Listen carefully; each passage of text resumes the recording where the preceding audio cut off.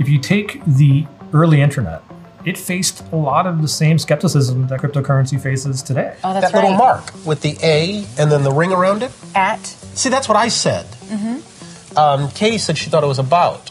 And then it sounded stupid when I said it, violence at NBC. Allison, can you explain what internet is? Luckily, we had enlightened policymakers.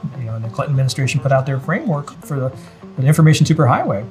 And they said, no, we can't envision what this is going to be ultimately used for, but we know there's potential here, and we're going to allow it. We're going to let the private sector lead. We're going to put reasonable guardrails where it makes sense.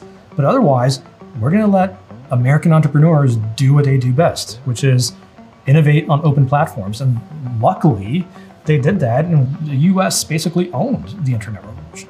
You had to have a country that had a First Amendment, a Fourth Amendment, to allow for something like the internet to really flourish.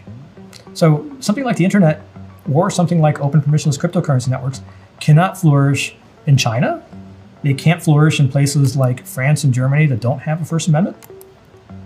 Really, the United States is the place with the values to make the most of this technology.